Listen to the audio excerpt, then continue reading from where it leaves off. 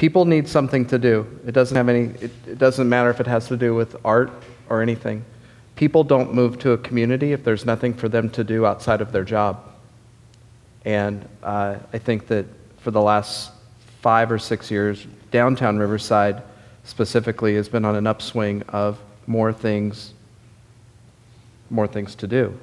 Mayor Bailey, of course, has been very proactive in his initial campaign, his second campaign as a city councilman, that we should be greenlighting more bars, more things for kids to do, more places for people to go out.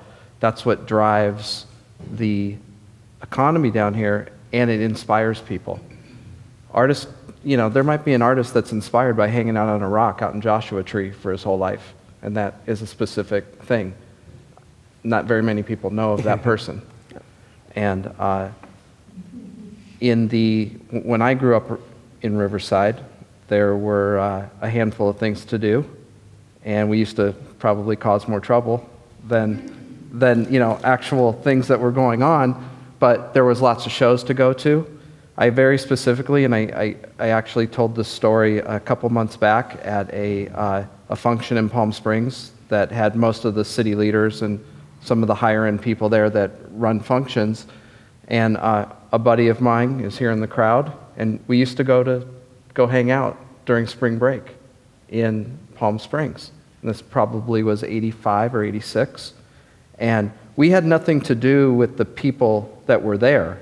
We just went because that's where people were, and it was fun, and we would go screw around. We would be riding skateboards, getting chased by cops, doing all the good stuff that we did.